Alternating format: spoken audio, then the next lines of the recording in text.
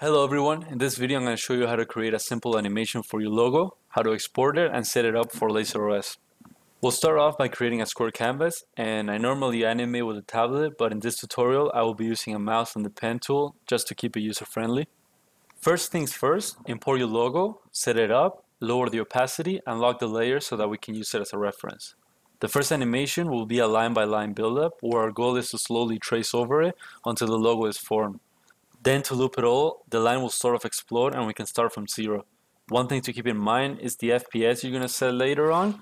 For me it will be 18, so at 18 layers we will have 1 second. The other option is beats per second, which can be regulated after the animation is imported, so don't worry about the speed because you can always change it in the program. As you can see in the video, each layer is going to be a frame where the line travels farther than the previous one. I only leave the last layer turned on so I can see where the next one should start from and end, and keep repeating this process until I have the whole thing finished. At this point, the final line needs to be extended each frame, so I just copy it, paste it in a new layer, then extend the anchor point. Once I finish building the first line, I'll start the same process as before with the second one. We'll start with a small dot as a build-up, and the line will start traveling and getting bigger while following the logo. Keep in mind that you can do any type of animation you want. I'm only here to teach you my process to make animations that are compatible with LaserOS. As for other types of animations, you could do a similar build-up, but instead of lines, each frame covers a bigger part of the logo. You could have your logo steady and run a shiny effect where each frame, a white line travels through the logo. If you have letters, they can start dropping down until the text is formed, and so on. The biggest takeaway from this part of the video is to set up each layer as a frame. Now that my build-up animation is done, I copy and paste the finished logo for 5 or 10 frames so that it will stay on screen for half a second. After this, we need to loop it so that we can start again from scratch and the logo will be built again. I'm going to grab the eraser tool and start erasing parts between it. Then I will move them away from the logo, sort of like an exploding effect. Once my animation is done, I'll need to set it up for export.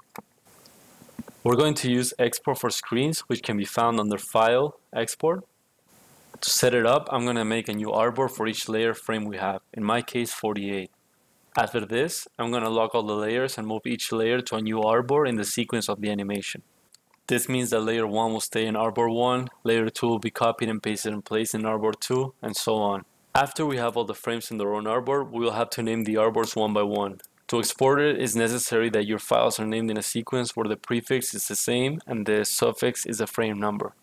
In my case, each file is going to be named Nike underscore and then the frame number.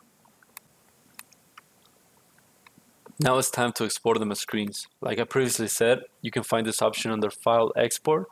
In this screen, you'll have to select artboards on top, SVGs on the right column, tick all of the artboards on the right, and then choose the folder which will contain the animation. For easy reference, I made a folder on my desktop and chose that.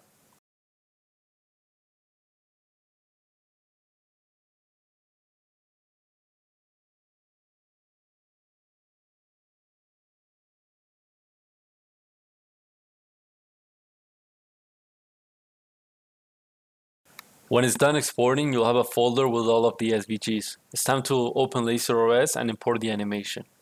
On the main menu, go to Import, choose the bottom option, Import folder with SVG animation. Choose the folder location, and luckily LaserOS does the rest. It will read the prefix and max size. I'll set my FPS to 18, BPS to 160, which I have to set in the program as well, and click OK. If all went well, your animation will show up on the top left, and this is how it looks like when I'm projecting it. Thanks for watching, and if you have any questions, please let us know.